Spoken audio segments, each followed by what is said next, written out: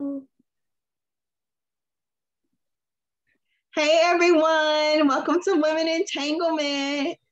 Welcome, welcome, welcome. Good evening, everyone. Thank you all for joining. How you doing? How you feeling? Good evening, everybody. Welcome, welcome, welcome to Women Entanglement Christian Podcast. It's Friday. We're feeling good. God is good. And we are happy to join you all tonight. Yes, Lord. We got some good in store for tonight. For those of you who are just joining or just watching us for the first time, my name is B. And I'm Kay. And we are the co-host and host of Women Entanglement, a Christian podcast, as I said it before, and where we just really dive into the first series of this podcast, just us diving into the Bible. From beginning to end and pulling out some of the famous, iconic women of the Bible and their entanglements, their situations that had them all tied up and tangled up and confused and being used by God and used to paint a story. And so what we do is that we go each week, each Friday, we pull out a famous woman out of the Bible and we dive into her story. And we give you all firsthand us going through it. And we actually go through it and we live through it. So what God does for us is that He, in the process of us studying and meditating on the Word that week, He kind of puts us in the shoes of these women. And it pans out pretty good because it makes for a good conversation because we're transparent about everything. So even if we can't relate, during the week leading up, God begins to show and reveal to us how we identify with that, whoever we're dealing with that week. And it placed us in such a humble place, in such a place of recognizing and appreciating these women for what they've done and their stories that they've told. So we just welcome you guys tonight. We welcome you guys. We have a good story, a good entanglement to discuss tonight. We're just going to pick up where we left off last week. Kay blessed us, and she told us about the entanglement of Samson's mother. And I'll let her go ahead and give us a background and build us up to what we're going to be talking about tonight. Hey everyone. Once again, I am Kay, and we just want to say thank you all for joining, you guys. Welcome to our first time viewers. We are on Spotify, we are on YouTube, we are on Facebook, just some additional platforms that we are on, you guys. But great intro, B. Thank you so much for that opening. On last week, for those who may not have been with us, we had such an awesome time in the Lord, you guys. And we talked about the entanglements of Samson's mom. You know, Samson killed, what was it? Was it 1,000 men with a donkey's jawbone? 1,000 men. 1,000? 1,000 men. You know, Samson with the dreadlocks. You know Samson. Y'all know Samson. And so we kind of jumped off talking about the birth of Samson, and we were talking about the entanglement that his mom pretty much was in, being barren, being advised by the angel of the Lord that she was going to conceive and bear a child, and she was given very, very specific instructions on what she needed to do to be able to properly train this child up to be this awesome man of God in which God had intended for him to be. Okay. And so she got, we saw a few entanglements, and that one entanglement was just her being barren and being given a prophecy, and just the shift. We pretty much just talked about pretty much the shift. And so, and patience. What else did we kind of hit on? It was so much, you guys, last week. It was so much. It was so much. What we did talk about is kind of how we kind of related to her as being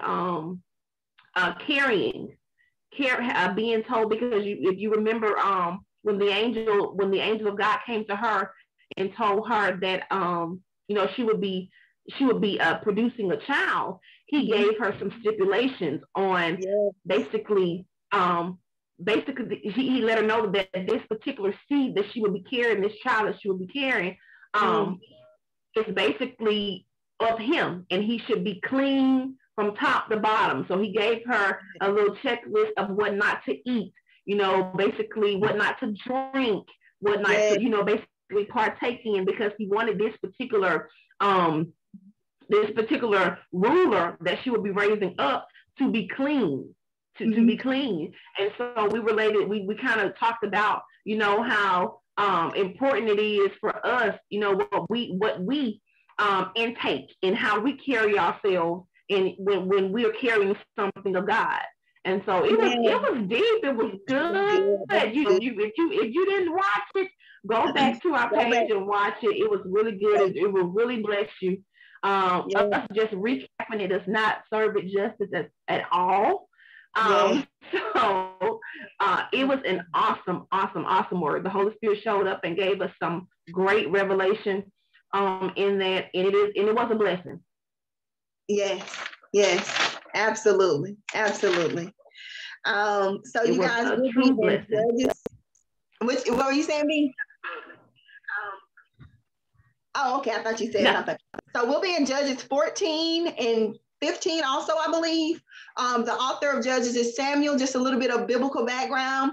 The time frame that this story took place was in 1075 BC, okay? Around about 1075 BC. And the entanglement topic for tonight is the entanglement of a weeping wife. The entanglements of a weeping wife. Okay, you guys, we're about to go ahead and jump into it. Let's go ahead and start in prayer. We have to make sure we usher in the Holy Spirit in prayer.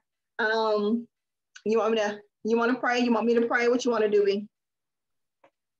You can pray, and then I'll pray out. Okay, cool beans. All right, let's go to the throne of grace and mercy.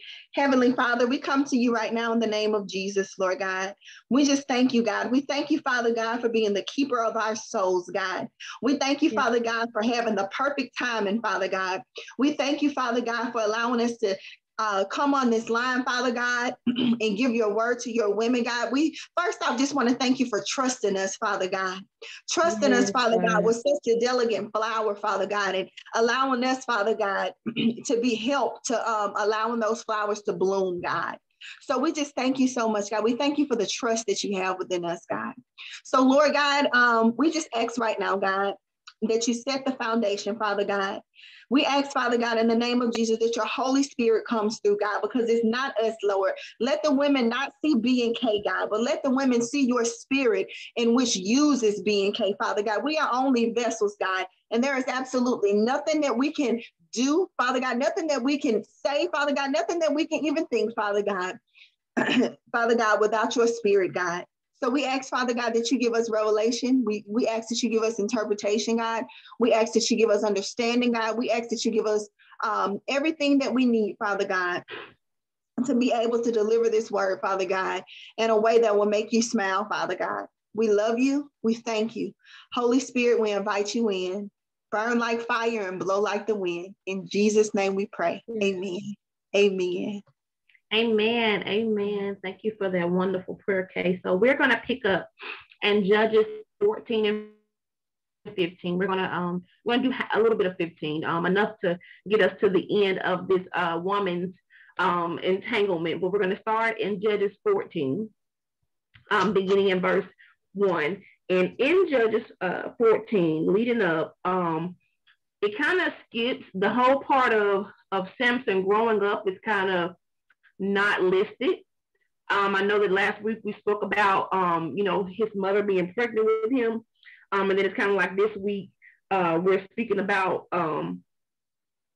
him being married. And you're probably kind of like, what happened, with his childhood, But we're going to pick up in Judges 14. And so we're going to start at verse 1. So we're going to go ahead and read, and then what we do, we just read along, and then we're going to go back and, build you guys up, let you guys know what's going on so you can understand, and it's going to be awesome. Okay, so let's start in verse What 1. version you're in, I think I am in the NIV Okay, version. cool. Okay. Hang on a second.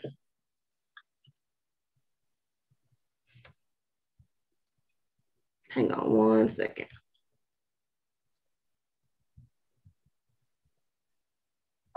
Okay. Okay. It says, and Samson went down to Timnah and saw a woman in Timnah of the daughters of the Philistines. And he came up and told his father and his mother and said, I've seen a woman in Timnah of the daughters of the Philistines. Now, therefore, get her for me to wife. Then his father and his mother said to him, is there never a woman amongst the daughters of thy brethren or amongst all of thy people that thou get that? Oh my God, hold on a second. I'm on the wrong version. Hold on a minute, Okay. Hold on a second. I was thinking, I'm like, that's different from the NIV. Yeah, that's the wrong. Hold on. That's the wrong version. Hold on, y'all. Hold on, she's getting the NIV. Hold on just a second, y'all.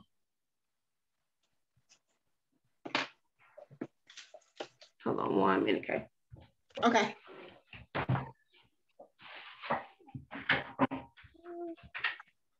I hope you guys have had an awesome week. My week has been great. I thank God for it, you guys.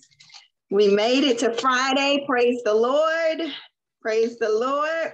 These kids were out of school for spring break. I pray that you guys had a restful week, and that the children, because they're kids, but kids need rest too. So even the children need a break. So I'm happy that they were actually able to be out for this week, because can you imagine not being able to take vacation at work? So that's what school is for them. They go in and they work their shifts, and they need a breather too sometimes. And so I'm so happy that the children were able to get out of school and just relax and stay up a little later and sleep in late. And for the most part, most kids were able to relax. I know mine's relaxed. He still had the little program to go to, but for the most part, he had a great week. And we'll try to find something fun to do tomorrow on Saturday.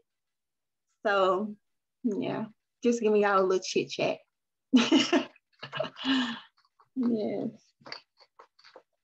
We'll be back shortly. Thank y'all for y'all patience. Okay, I'm back. I'm sorry. The woman of the hour. Guys. Sorry, guys. I have like a house full of boys. Yes. And they got a little bit too silent for me, Yes. So I had to go check on them. Go check on them downstairs, make sure everything, the house is not upside down. Gotcha. But we're in the NIV. I think the one I was reading before was King James, and it was throwing me off because that's not my normal go-to. But I'm in the NIV now. Okay. Now it looks better. It looks better. So we're gonna start at Judges. We're gonna start at Judges 14, verse 1. Okay, it says Samson went down to Timnah and saw there a young Philistine woman. When he returned, he said to his mother and his father, I have seen a Philistine woman in Timnah. Now get her for me to be my wife. His father and his mother replied, isn't there an acceptable woman amongst our relatives or amongst your people? Must you go to the uncircumcised Philistines to get a wife? But Samson said to his father, get her for me. She's the right one for me. Verse 14, his parents did not know that this was from the Lord, who was seeking an occasion to confront the Philistines, for at that time they were ruling over Israel. Verse 5, Samson went down to Timnah together with his father and mother, and they approached the vineyards. of Timnah. Suddenly, a young lion came roaring towards them. The Spirit of the Lord came upon him in power, so that he tore the lion apart with his bare hand, and as he might have torn a young goat. But he told neither his mother nor his father what he had done. Verse 7. Then he went down and talked with the woman, and he liked her. Sometime later, when he went back to marry her, he turned aside to look at the lion's carcass. In it was a swarm of bees and some honey. Verse 9, which he scooped out with his hands and ate as he went along. When he rejoined his parents, he gave them some, and but he didn't tell them that he had taken the honey from the lion's carcass. Verse 10, now his father went down to see the woman, and Samson made a feast there. Okay, this is as the customary for the bridegroom. We're gonna stop right there real quick, and then we're gonna go. I'm gonna kind of bring you back to that point, but I want to just make sure you understand everything up until the end. So verse 1 opens up. Sorry, y'all, something in my eye. Verse 1 opens up. And it says it's Samson goes to Timnah, and I'm assuming Timnah is just a local city. He goes to Timnah and he saw a Philistine woman. Mind you, Samson is not he's not Philistine. And so, but when he saw this Philistine woman, he liked her. He liked what he saw. And so he told his mother and his father, I want her. I want her to be my wife. So in verse 3, you see where his mother and his father is telling him, like, you can't find anybody else like that's from your tribe, that's from, your lineage. You got to go outside of it. You got to, like somebody that's outside of the tribe. They're basically just trying to convince him to basically choose and marry within his tribe. And so he wasn't hearing it, he wanted her. And so he was basically telling them, like, no, I want her. So we go down to verse 4. And this is kind of, when we was reading this case, this kind of stood out to us. It said the parents did not know that this was from the Lord. Mm-hmm. So basically saying that the parents didn't know, although they was arguing the fact of Samson potentially liking and trying to marry a Philistine woman. The parents didn't know that basically all of this was a setup by God. Mm-hmm. As verse 4 said. It says his parents did not know that this was from the Lord, who was seeking an occasion to confront the Philistines. For at that time, they were ruling over Israel. And as we go back to the last chapter, we are aware that when the angel of the Lord came to Samson's mother, she told her that basically he would basically bring victory to mm-hmm. Israel. So basically what that particular verse is saying is that him seeing the Philistine woman, him wanting to, or basically having a desire to want her, to marry her, to connect with her, was basically something that God set up, mm-hmm. For him to kind of have that inside position to the Philistines, to basically or to ultimately make his move is what I'm thinking. So we go down to verse 7, and it says then they went down and talked with the woman, and he went down and talked to the woman, and he liked her. It says verse 8. Sometime later when he went back, so this is the second time. So sometime mm-hmm. later when he went back to marry her, he turned aside and looked, and it was a lion. So basically, the second time he goes to Timnah, him and his mother and father, they're approached by a lion. Mm-hmm. And I'm assuming in this, by reading this, when the parents saw the lion, they ran. Because I'm trying to figure out how they didn't see him tear the lion apart yeah. in that moment. So they had to have ran, which I understand. If I saw a lion, I wouldn't be here to tell y'all I saw the lion, because I would try to run too. but Yeah. some they ran. But what he did, because Samson was so powerful, but his power was not from his own strength. It was from God. His power was from God. And that's why, the angel of the Lord told his mother previously what he could not eat and could not do, because his strength would be so powerful, because he was so clean and he was so pure. So he was very powerful, but his power was given to him by God. So it basically tells us in that verse that he tears the lion apart, like rips the lion apart by his mouth. Now you know that has to be some strength. You know that has to be some strength for him to take his bare hands and rip the lion apart by the mouth. That was a strong brother. So he ripped the lion apart. And did you have anything on that case? But that's what he did. He ripped them apart. I just kind of want to just kind of, because that's some pretty deep stuff when you think about that. Deep. I mean, have y'all? It's something I'm thinking about. Have y'all ever tried to detangle something? Even if it's like weave. I mean, if it's like, come on, we're all women. So anybody ever had like that ponytail or something that wasn't fully human? It was like, had that synthetic or something, or just whatever the case may be.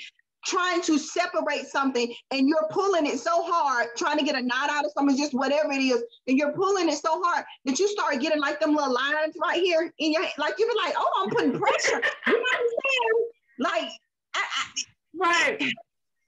I'm just seeing that. Even if you're trying to rip apart some material or something for a purpose. Like, that's the whole lion's mouth. And then let's not forget that lions have teeth.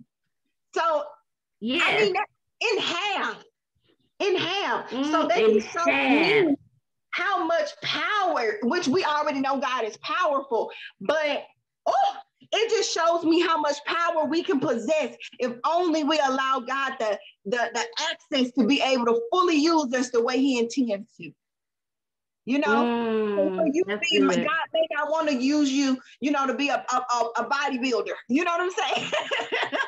But it was just that it was a spiritual strength that Samson had. And that spiritual strength, it seeped out into the physical, and it caused him to be powerful. But it all started from within. And it was his spirit that had so much power. So that just shows me that if only we allow God to have full access to when I'm talking to myself, the way that he intends to, the way that he wants to, we can be so powerful.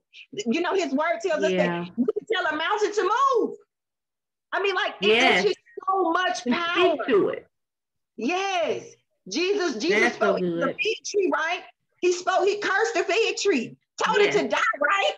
And not produce. That just shows me how powerful. If only we entangle ourselves with God. Yeah, that's good.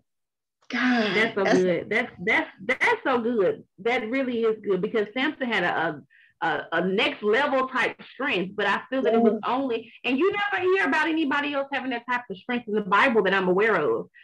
Because he was so connected to God, his strength was on a whole other level. But after he tore this lion's mouth, tore this lion apart, he went on about his business, and he didn't even tell his family he had did anything like that. But they visited him now again. When they visited him now again, and he basically went to see the lady. They never named this wife. This is his first wife. They, as you will notice, they didn't give her name at all. They just said the Philistine woman. So they never gave her a name. But after he ripped the lion's mouth apart, he goes on by his business like nothing happened, and they take another trip. And this trip they take, so sometimes later when he went back to marry the woman, he turned aside and looked at the lion's carcass, and there was a swarm of bees and some honey. So he, at the second trip when he's going back to basically, I'm assuming they're arranging the marriage at that point, of this Philistine woman. He then goes and visit the battleground of where he slayed the lion. And he sees that in the lion's carcass, there's honey, there are bees, but there's honey. And so what does he do? He sticks his hand in the carcass and he gets him some honey. And he keep on walking. But then he meets his parents, and he gives them some too. They don't ask no questions. He'll tell nothing what happened. And that was so strange to me, because I ain't asking him, where does honey come from? Where you been? Like, what happened? They don't ask no questions at all. And he don't say nothing. He don't reveal anything. So we're picking up in verse 10. B, let me see, because that's so good right there, B, because I had a quick question for you, but I wanted to say this too. What really stood out to me about that just that when you were talking, it was just kind of hitting me like a bus. It's just the blessings after the battle, you know. You see that? Can you see that? That's good. That's good. You know what I'm saying? God ripped, with the strength of God, he was able to win that battle. But even after he won that battle, there was a blessing. There was a blessing. So that battle that you're fighting to get your finances back, it's blessings behind that win. That battle that you're fighting, through a sickness, it's blessings behind that win. It's just and what's so amazing about God is God will even cause your enemies to bless you. The blessing is produced from it's produced from God. He sends it through the enemy just to show you relationship that you were in with that guy, and you don't know why in the world did he just send me a blessing, or why in the world did he just do this? Why, when I was trying to get the divorce, it happened so easily. He didn't ask for nothing. He didn't try to take me to court. Like, God will cause your enemies to bless you. And sometimes that's so good. He would use your enemies and send the blessings right through your enemies. So that's just so that's awesome. Good. That is good. Gosh, that's I was so gonna ask you go ahead, B. No, I'm waiting on you, because that's good. That's some good stuff right there. I was gonna ask that's you good. That's good. Yeah, I didn't want us to skip over it, but I was gonna ask you, B, why do you think Samson did not tell his parents? Like, anything just hit you? I think kind of what just really hit me was that although he knew, what really just hit me was the situation where it's probably off two separate stories, but what hit me was that the wedding that Jesus was at with Mary, that I don't even know where he's gonna go with that, but that's what hit me. And when he told her that his hour hadn't came yet, not that Mary didn't know who she carried and what he was able and capable to do, because the angels that came to her told her who he would be, what he would do, so she knew what she was carrying and what he was going to be able to do. But for Jesus at the wedding, he didn't want to perform that first miracle or be known or be revealed at that time of being the Savior, because he probably felt like he had some more growing, improving, or whatever to do. And so I think why God just gave me that was, I feel like Samson, how somebody don't really know their own strength, and they don't want to introduce somebody to a version of them that they don't know that they're able to maintain. And so I don't know where that came from right there. But I think that's kind of, I don't even know where that came from for real. But that's kind of what I just got. Like, I think he was basically kind of scared of his own strength, and he didn't want to reveal to them or show them what he had the potential to do, because he didn't want anybody to fear him to that capacity. Because he knew that he had some work he had to do, when he had some people he had to, take out but he didn't want them to fear him. He wanted to fit in enough to where he can go ahead and marry this woman, get in, you know what I'm saying, and then do what he's called to do. So I think he kind of was thinking like, I don't want to reveal nothing because I don't even know. You know how you step out on something too fast, you be like, oh, I wish I would have, perfected this a little bit more. I wish I would have, got this a little bit. You're stepping out so fast and you don't even know what you're capable of. You're just stepping out. And so I think that's kind of what, why he didn't tell them. That's good, B. I like that. Yeah, I like that. I like that. That was good. I just wanted to add to that because I knew you had some good. Yeah. I didn't know I had that. I don't even know where that came from. But I just think he didn't want to put himself out there because it probably scared him because if you realize that this is his first interaction with his power. Yeah. With his strength.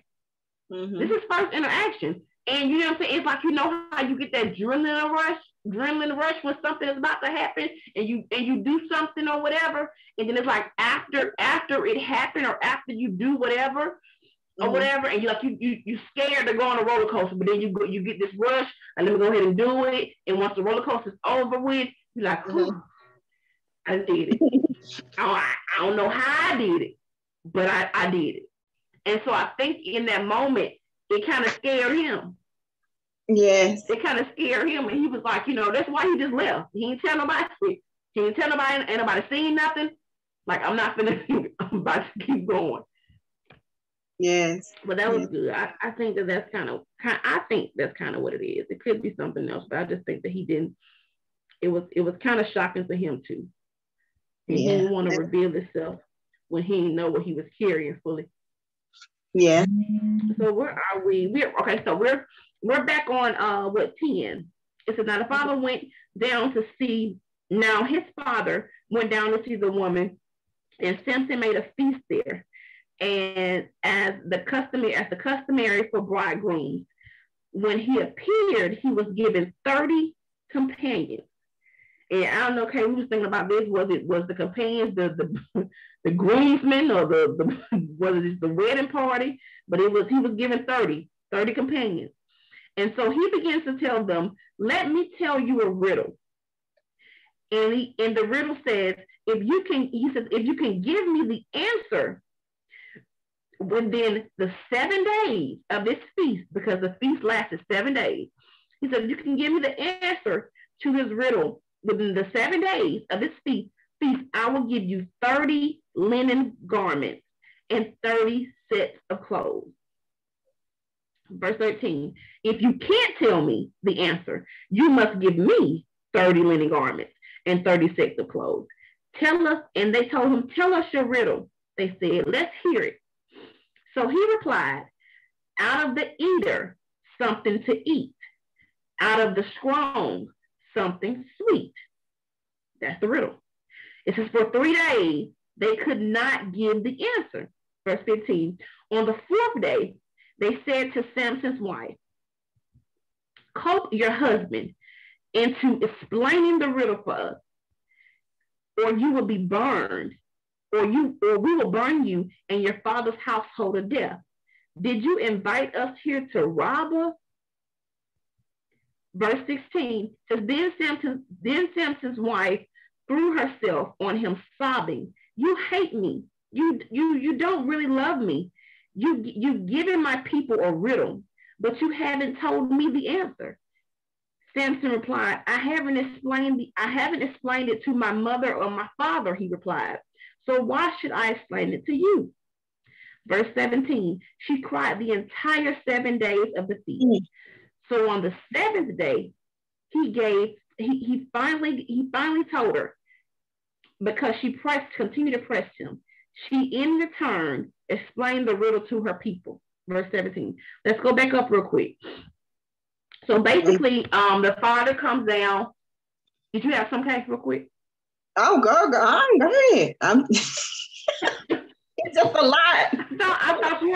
I thought something had hit you real quick. You know how I do. Okay, so the father goes down And at this time, they're preparing for the wedding. At this time, the wedding has happened. So their custom, it lasts a full 7 days. Like it's a 7-day feast in preparation for the marriage.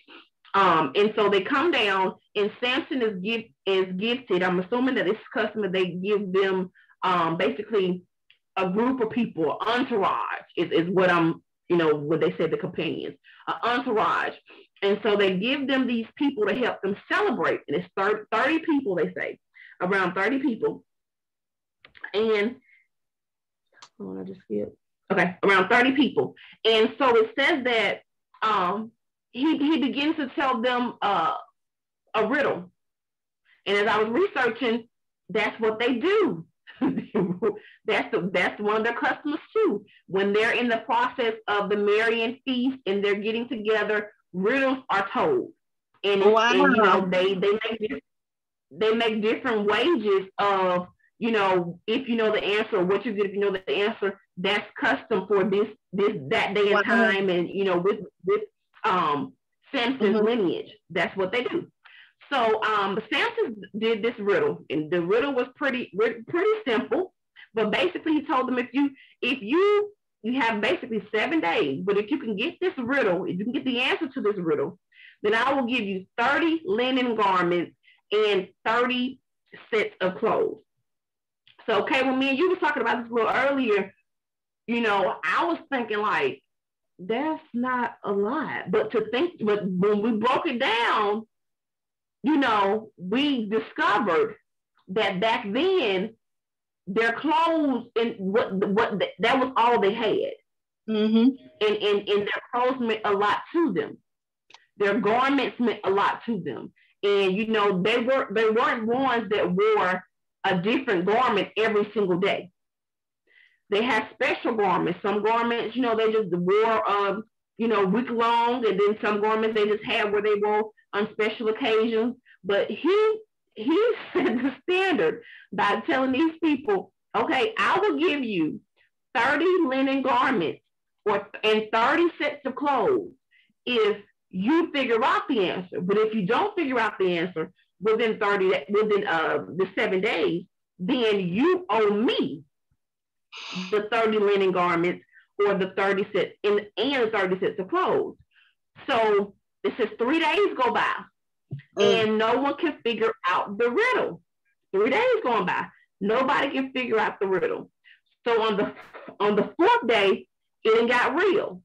It got real now, and they approached Samson's wife, and they got her hemmed up. I can kind of mentally envision it. They got her hemmed up against the wall. Then it surrounded her. Like, look, we don't know the answer to this riddle. Look, we don't know the answer to this riddle. Your husband is tripping.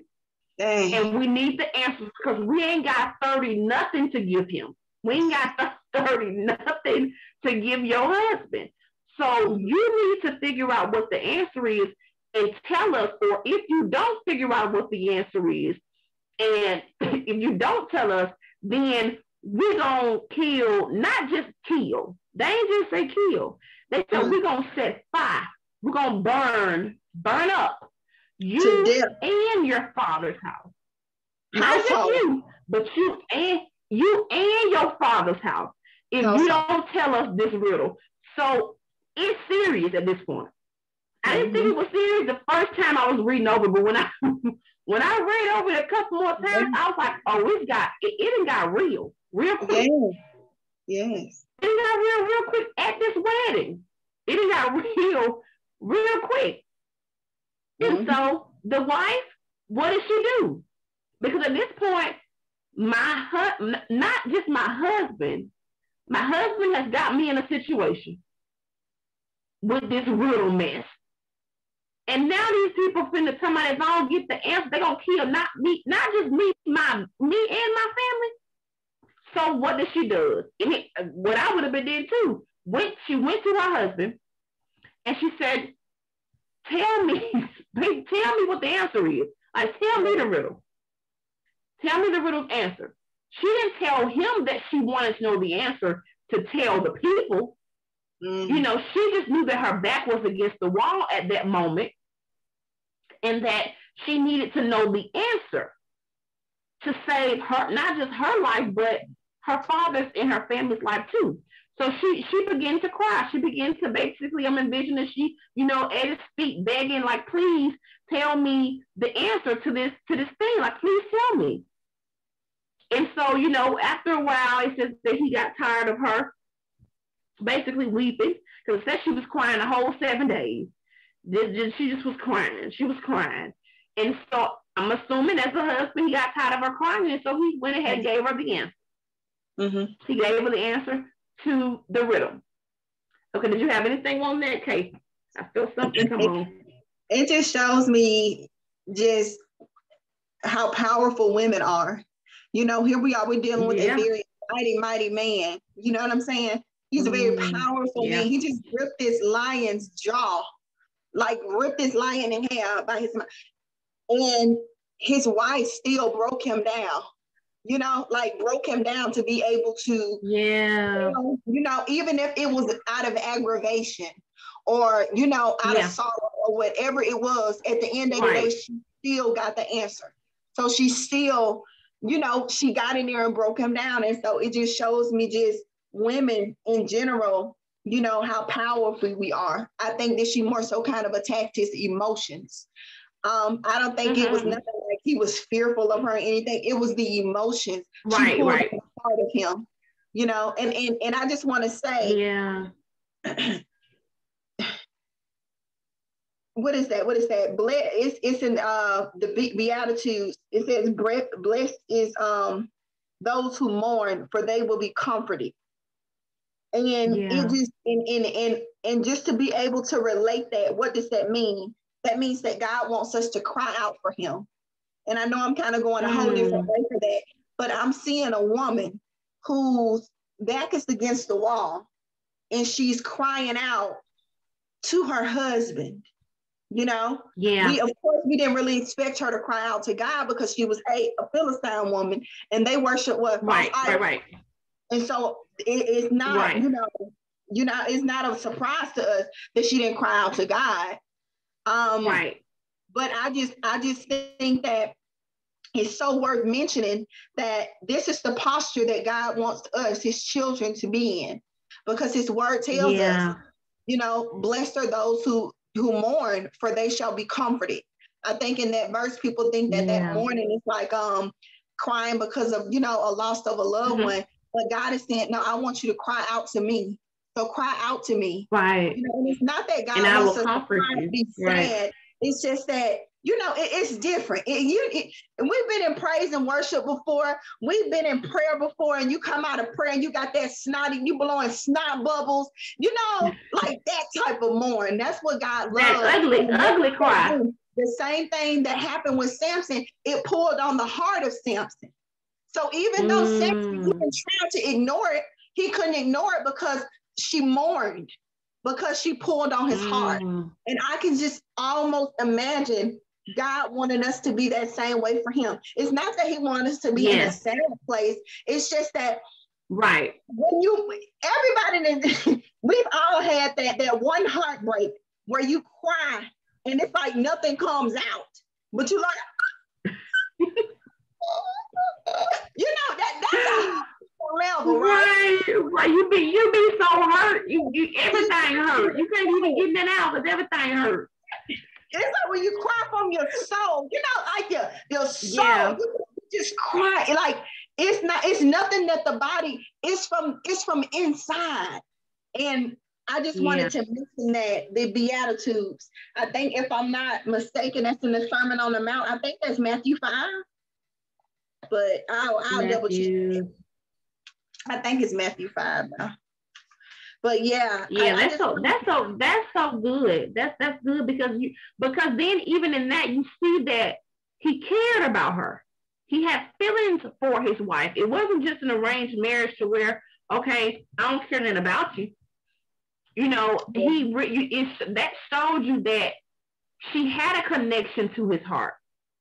Yes. You know, it don't say if he was madly in love with her, but it showed that in that moment, okay, because you are hurt, because I see that you're hurt, I'm going to do whatever I can do to kind of ease that pain. And if giving you the answer to this riddle is going to ease your pain, I'm going to give it to you. I'm going to give it to you.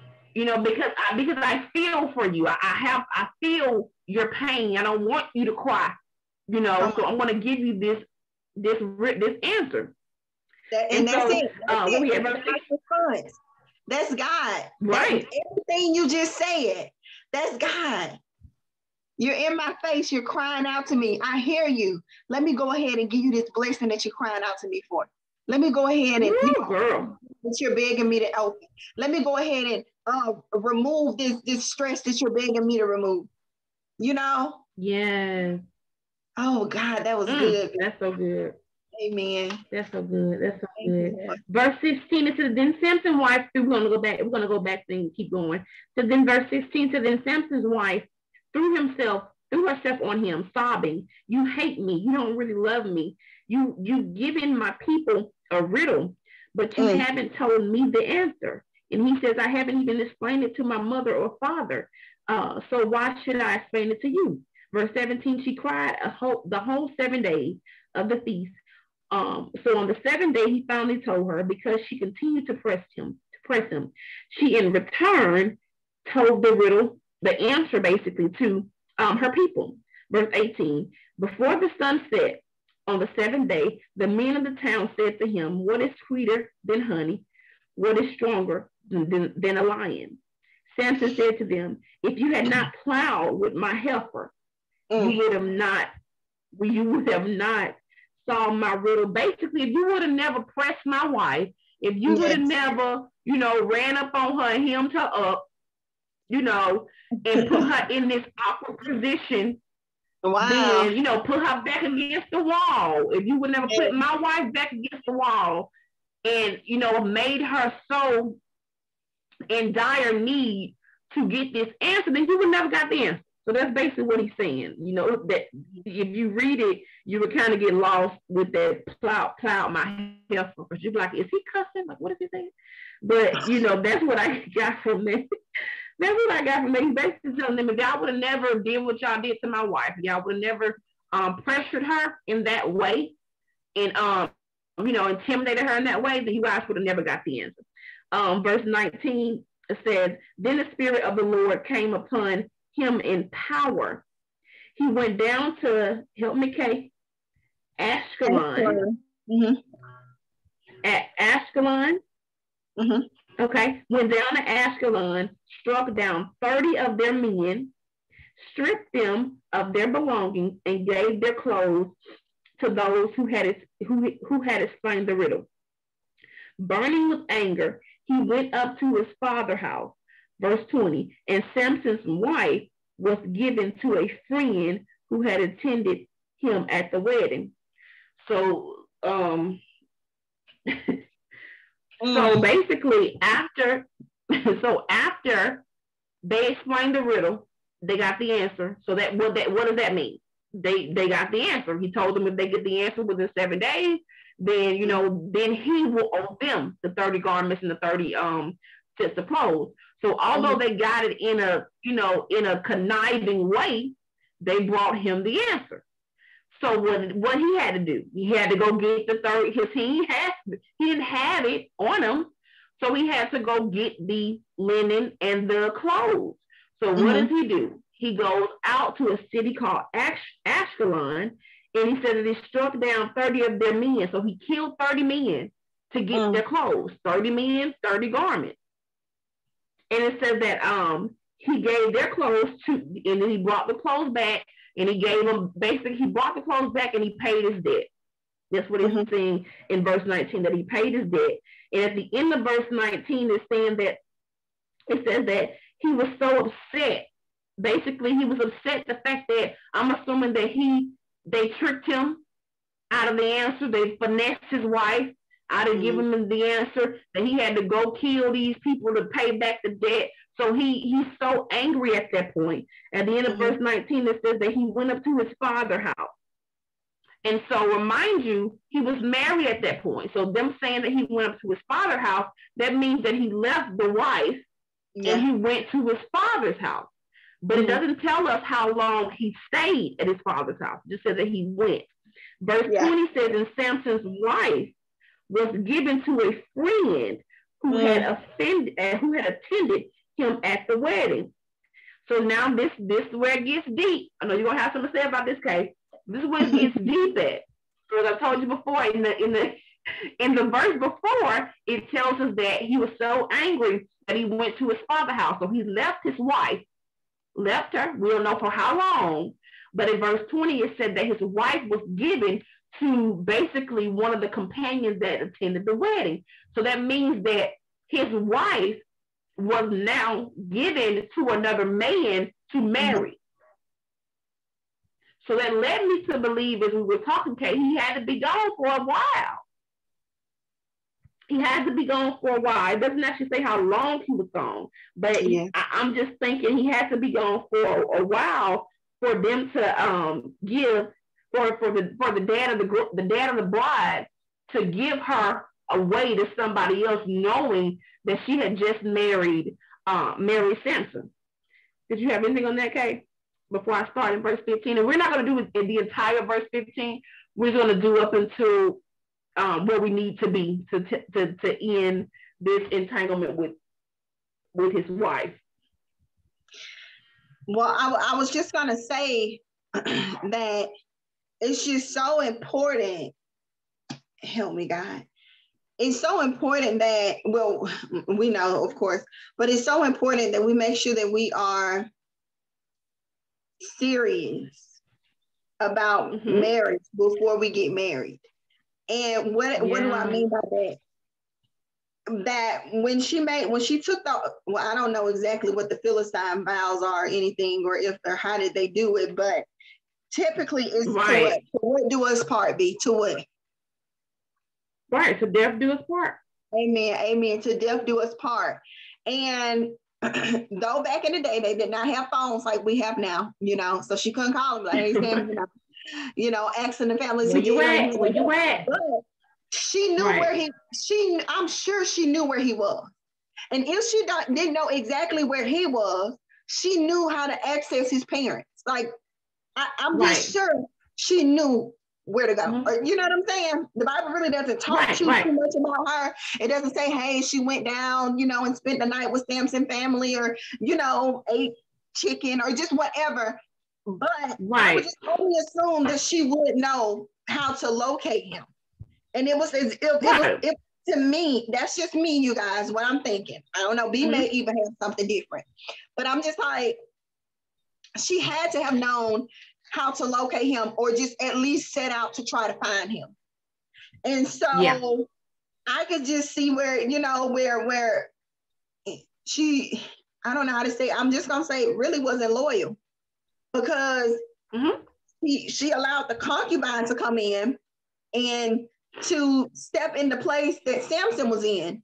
And though Samson got upset, he got angry, Then they say he burned you with anger. So burn with anger, to me, that's a whole different level of anger. That's like the top level of anger. You got anger, and then you got burning anger. So he burned it with anger. Like when you really think about that, that's something really deep. Because when something burns, it's like So it's like he burned with anger. He was furious. Yes. He was furious. And so then he left. But does that mean that, okay, if my husband and I get into an argument and he leaves and he's angry, does that gives me the right to go sneak in my room and go and text Jonathan? Does that give me a right to go, go on private dates behind my husband's back? Does that give me a right to fool around with like, we don't fight fire with fire? And me personally, I think that it just would have been more appropriate for her to say, okay, well, you know what? I said I do. There was no gun to my head. This was not forced, but I said that I do. So that I do is owed so much respect. That I do is owed respect, because I spoke that. So if I disrespect that I do, then I disrespect myself, because it came out of my mouth. That was deep. Oh, God Almighty. But that's deep. I've disrespected my own words now. I y'all disrespected me because I said I do. And so I don't know. I'm just looking at it different. And B, you may have something totally different that God gives you. But I'm just like, you know, I just feel as if she should have been more patient. And I don't know how long she waited. It could have been 30 years. I don't know. But if she never received word, and I'm sure she would have known because she didn't have the type of husband that was just a hidden husband. This was Samuel. Right. He was the ruler over the Israelites. This was Samuel. Right. He was hated by the Philistines. Like, you know, they hated him. They despised him. This is somebody that cannot be hidden. So to me, you would have received some type of word if your husband would have died. Because it really would have been celebrated by some of the Philistines. Exactly. What you got out of that, B? Did you have anything? That's true. No, I felt the same way. I felt like, you know, like I said, like we said, we don't know how long it was that he left, you know, and had, you know, got upset or whatever. But as being the wife, and how I thought about it was like, he saved your life. Yes. Like if he wouldn't have gave you the answer to the riddle in the first place, you and your parents would have been burnt up. Because that's what they said they were going to do to you. Yeah, but he cared enough for you to give you the riddle, which put him in a position that he had to then go back and cash on a debt that he would have never had to cash on because they would have never knew the answer. So he cared enough for you, number one, to give you the answer. You, because he didn't know what you wanted the answer for. He just thought that you wanted to know the answer because you didn't know it. You wanted to be the one to know the answer because they don't nobody know it. That's what he probably thought. Because I'm pretty sure if he knew that you were going to give it to them, which would put him in a position where he had to go out and kill to pay him back, he would never gave it to you. So I was thinking like, this man then sacrificed his life, number one, because, you know, he, even though he was powerful and, you know, he defeated them, you know, it could have went another way. He still was at war. These 30 men he had to kill. You don't know how he killed them. You don't know what happened. You just know that he brought you 30 garments back to pay his debt. So I was kind of like, dog, you know, she was kind of insensitive to the fact that this man saved your life. And then me thinking that she moved on so fast. Like you couldn't even say like, okay, send a messenger down to the father's house and like, hey, what's going on with Samson? Is he alive? Is he dead? Before your parent decides to send you off to somebody else. Like you ain't had no conversation at all with nobody on his side to see if he was dead or alive or if he was okay. So I'm like, that's how y'all, me thinking, I'm like, okay, that's how y'all do it down here? Like y'all just, that's how y'all do? And then, and when you think about I'm sorry, go ahead. No. I'm listening to you. When you think about that, B, what she did was so dangerous. What she did could have cost her life. Like back in biblical days, in it should be now also, but back in biblical days, like cheating on your husband, because that's pretty much what it was. Because she was still, and like when we were studying, you said that her marriage with him was null and void because she was already married. So it really wasn't even a marriage, you know. So it really was a false marriage because the man that she married before, he didn't die. Yeah, and that's that was the only way that you would move on. Like if you read the stories that we read before, what are the stories about? What happens when the husbands die? They go to the wives go to the brothers or the whoever else, the closest relatives to try to produce and to make, you know, family. So Samson didn't die. Good about that. That's good. So he was still your husband. You just got you two husbands now. Yes. But when you think about it, how do we expect her to follow the order when she's a Philistine? You know? So that shows me that we have to be careful, even though they didn't have an order. No. And even though the word of God, that's good right there. That's good. Yeah, and even though here in this story in the word it says that God pretty much arranged this. He needed this to happen. Now, it doesn't say the events that took place. God wanted these events to happen, but it does say. I could just kind of see where God maybe was trying, because God's thoughts are not his thoughts, his ways are not his ways. I mean, my ways or my thoughts and my ways. You know what I'm trying to say? Let me get that right. God's thoughts are not my thoughts, and God's ways are not my ways. Right. Okay. His ways are higher than mine. His thoughts are higher than mine. Right. And so, but I can only imagine that God may have wanted Samson to marry her, but then just kind of get in there. You know what I'm saying? That's what I was thinking too, Kay. Like that private detective work, you know, that kind of thing. Like kind of scope off the scene first, kind of see. And it puts me in the mind of who is that? Joshua and the spies. Yeah. Like you know, we read about Rahab and the spies and stuff. And you know how they kind of just went in and they just kind of scoped the land. You know what I'm saying? And I could just kind of see where maybe that's what God had wanted to do. But then he got out there being, you know, Samson. And he said, okay, well, you know what? Let's play a couple of games. Let's go ahead and play a couple of games. Right. And then these games kind of backfired on him. Right. Because it cost him 30 outfits. Right. It's something about that linen. I don't know. I haven't researched this, B, and maybe you have. But what's that linen? Was it really, kind of expensive? Like I said, I hadn't researched, and I know linen nowadays. You know what I'm saying? It's okay. But do you think that was kind of like a silk? Yeah, it was, because if you think about it, it took them so long just to make one piece of garment. That's why if you research, they sometimes wore the same thing. Yeah. Like they always, like they probably had like two outfits, everyday outfit and a good outfit, because it took so long to make. And then it was a situation where everybody wasn't privy to the fabric. You had to have this certain caliber or standard to get the fabric. You know what I'm saying? So that's why it took so long, because it kind of like, depending on what position you were in life and what you really had, you probably had one outfit, or you might have, 10, 15 outfits. And that showed your status too. Your garment showed your status.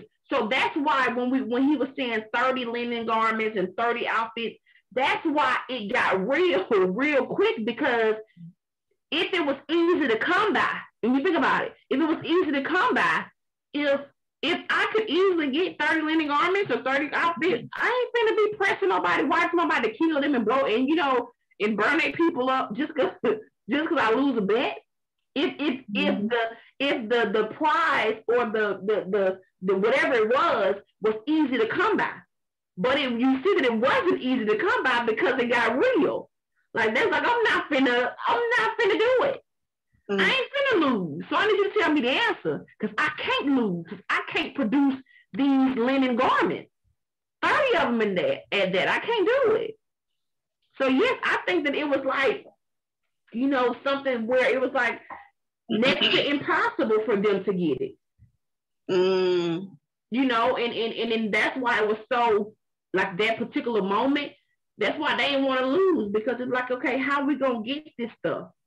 How are we going to get 30? Like 30? I don't think we said one just for you. You still got 30 pieces? We probably ain't even got 30 pieces together. We probably just got this one outfit we got on today. You want 30? You know what I'm saying? So I think, with the linen and that, it was kind of hard to come by. Just reading up, it was hard to come by. And you know what else, B, this shows me how much faith Samson had in God. Because, and how do we know that? We know that because it doesn't say Samson went in his closet and got the 30 garments. Right. It said that Samson went down to Ashkelon and struck down 30 of their men. So he struck them down. He, put the whammy on them, and went and took their clothes. So what does this tell me? That tells me that he knew He had so much faith in God. He knew that they weren't going to be able to solve, overtake him, right? To do that either, but to solve the riddle. It's like yeah. And so because you think about it, he didn't have it. He didn't have the 30 linens either. And when you look at that, he just was confident that they weren't gonna solve it, so he wouldn't need to go get the 30 linen. He wasn't worried about where he was gonna get it from, because in his mind, this riddle is so good and it's so strong. You know, they ain't gonna figure this out, and they wouldn't have. If he wouldn't have, told the answer to his wife. So technically, he was right, but then he was wrong. Yes, and it just shows the love that he had for his wife. Right, and then it goes back to, because of that said love, you would think that she loved him equally enough to be concerned about his whereabouts. Like, if you missing for this long, I'm gonna come see where you at. Yeah. We ain't got phones, and I may not be able to walk the city by myself, being that I'm a female. I don't know how they was doing it back in the days, but I would have been sent a messenger to kind of figure out where you are and what's going on, especially before I move on to another man, or another husband or whatever. And even in that, the guy was telling me about that. That's why you have to be careful too with, how he says, it brings me back to being equally yoked. Equally yoked doesn't necessarily mean, doesn't just always mean like you and the person on the same page. But for this particular equally yoked, what God was giving me is that's why you can't be marrying outside of outside of your house, outside of, just like a Christian marrying a non-Christian, or you gotta stay within stay within the family. Because when you go outside of the family, then you let loose a whole new everything. Because if she had the same faith and same morals as he did and believed in the same God, I would think she would have an honor about her husband, or honor about the marriage, or she would take it more seriously, because I didn't think she took it serious for her to move on like that, or for her to even let her dad give her to somebody like that. I didn't think that I didn't feel that she took the marriage seriously. And, I fought Samuel for seeing something that he wanted, and he just had to have her. I gotta have her. And I fought him in that too. Because, that's when you get intertwined with something that's not of your caliber, or that doesn't believe, or that doesn't come from you. You know how even in the Bible it says how God took a rib from Adam to make Eve. When somebody is not of you and not made for you, then you run into the problem of them not identifying with you at all. I just felt like even in that, she didn't even know who she married. Because if she knew who she married, then she would know the power that he had, and that if he chose her, he will come back from her. Because of his strength and his power and who God made him to be, he just made good on the debt. So you would know he will come back for you. Yeah. You know what I'm saying? He just made good on a debt that you caused him. Right. Because so you would think that, she would feel like, okay, he saved me because he paid his debt. So he would come back for me. But, that just goes with you marrying people you ain't supposed to marry. Mm-hmm. But let's get to 15 really quick so we can kind of get to the end of this little fiasco. So it said that she married a companion, somebody who attended the wedding. And ain't that something? You married somebody that attended the wedding. That's a whole nother, whole other thing. Had a couple snakes in the ground. Right. But verse 15 says, later on, at the time of wheat harvest, Samson took a young goat and went to visit his wife. He said, I am going to my wife's room. But her father would not let him go in. Verse 2, I was so sure you thoroughly hated her, he said, that I gave her to your friend. And he said, isn't her younger sister more attractive? Take her instead. So Samson decides to return back, and he wants to pay a visit to his wife. When he gets to his wife's house, the dad stops him at the door and basically like, where you going? Like, where you going, player? Like, where you going? And so Sam's like, I'm going to my wife's room. Like, I miss my wife. I'm going to see my wife. And so the dad tells him that he thought that, because he was gone for however long he was gone, he tells him that he thought that he just threw her away. He didn't want her anymore. He hated her. He thought that because Samson was gone for so long, he thought that since Samson left in anger and was gone for that long, that he surely hated his wife, and that basically he probably wasn't going to return. And so what did he do? It says, I gave her to your friend. And he said, isn't the younger sister more attractive? Meaning that, I didn't gave her away, and she was your wife, but I got another daughter. Like, you don't want her? Like, you don't want her? And so verse 3, Samson said to them, this time I have a right to get even with the Philistines. I will really harm them.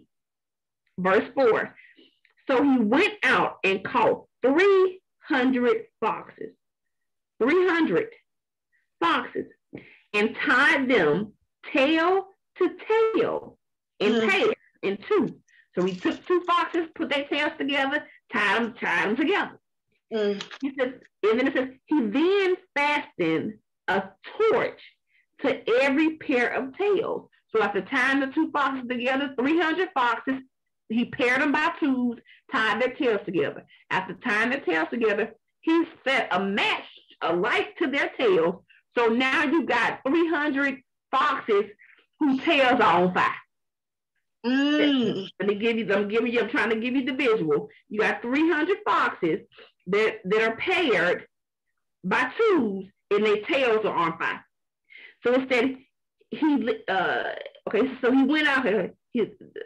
He fastened a torch to every pair of tails. Verse 5, lit the torches and let the foxes loose in the standing grain of the Philistines.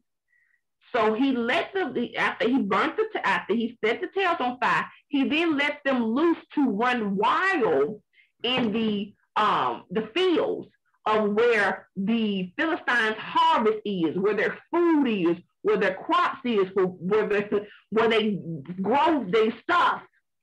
He set them wild. So basically what he did was that he made them destroy everything that they had, all their crops, all of the harvest that they worked hard for. He set the foxes up to destroy everything. It says he burned up the shocks and standing grain together with the vineyards and olive groves. That was the good stuff. That's the good stuff. The vineyards and the olive groves, that's the top of the line crop. Verse 6, it says, when the Philistines asked, who did this? They were told, Samson, the Timnite son-in-law, because his wife was given to his friend. So the Philistines went up and burned her and her father to death. So let's back up. So after he set the foxes up, set the tails on fire, let them run and, destroy the crops and grains. Philistines see what's happening or see what has happened, and they're furious themselves. They're like, who did this? And they were told, the son-in-law. And they told them in telling them that the Timnite son-in-law did this because the father gave the daughter to a friend of his. They don't care about that at that point. They don't want to hear the reason why they did it. They don't care about no reason. They just want to know who did it. So what did they do in return? They go to the wife's house. I'm assuming they go to the house. They may have brought her to them, but I'm assuming how I'm envisioning this. They mad, so they go find the wife who stays with the dad, as we know, because Samson just recently tried to come and pull up on him, and the dad stopped him at the door like you can't go into the room. So I'm assuming they stay together. So the Philistines go to the house, and what do? They burn the wife up and the father. So both of them are dead. Samson's wife and the father is now dead. They did. So I'm gonna read a couple more. I'm gonna read a little bit more so y'all can get this little tea, because this is good. It's good. So this is okay. So verse 7 says, Samson said to them, "Since you've acted like this, I won't stop until I get my revenge on you." So now they done made Samson mad. Again. And you would think that they really know that he probably, a vengeful type person. Because of him unleashing the foxes. You would think that they would know that he ain't nothing to play with. But I'm assuming that they don't know. So Samson tells them after the wife and the father is found dead, or he probably gets the news that they're dead. He tells them in verse 7, since you've acted like this, I won't stop until I get revenge on you. So basically, since you did this to my wife and her daddy, I ain't finna stop till I kill everybody. Everybody must die. Everybody's about to die. I ain't gonna stop till I get revenge. I'm not gonna stop until I get revenge on you. It's in verse 8. He attacked them viciously and slaughtered many of them. Then he went down and stayed in a cave in the rock of Edom. Is that right, Kate? Edom. Verse 9, the Philistines went up and camped in Judah, spreading out near Leah. Verse 10, the men of Judah asked, why have you come to fight us? We have come to take Samson's prisoner. They answered, to do to him as he did to us. Verse 11, I want to stop y'all, but I want y'all to get this. Verse 11 says, then 3,000 men from Judah went down to the cave in the rock of Edom and said to Samson, don't you realize that the Philistines are rulers over us? What have you done to us? He answered, I merely did to them what they did to me. They said to him, we come to tie you up and to hand you over to the Philistines. Samson said, swear to me that you will not kill me yourself. They agreed. They answered, we will tie you up. We will only tie you up and hand you over to them. We will not kill you. So they bound him up. Well, they bound him with two new ropes, and led him up from the rock. As he approached Leah, the Philistines came towards him shouting, the Spirit of the Lord came upon him in power. The ropes on his arm became like charred flax, and the bindings dropped from his hands. Finding a fresh jawbone of a donkey, he grabbed it and struck down 1,000 men. 1,000 men. Then Samson says, with a donkey jawbone, I have made donkeys of them. With a donkey jawbone, I have killed 1,000 men. When he finished speaking, he threw away the jawbone, and the place was called Ramath Leah, because he was very thirsty. He cried out to the Lord. You have given your servant a great victory. Must I now die of thirst and fall into the hands of the uncircumcised? Then God opened up a hollow place in Leah, and water came out of it. When Samson drank, his strength returned, and he revived. So the spring was called, I'm messing up, okay, in Hakor, and it is still in Lehi. Verse 20, Samson led Israel for 20 years in the days of the Philistines.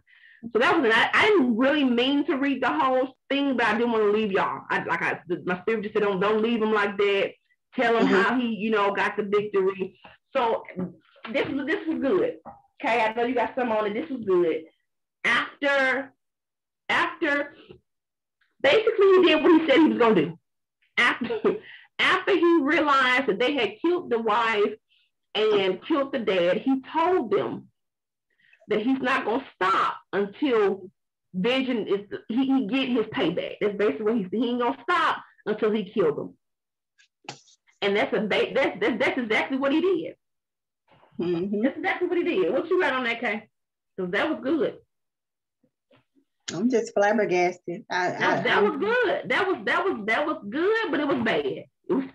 Be honest, I think I'm still over here trying to figure out how he got these foxes.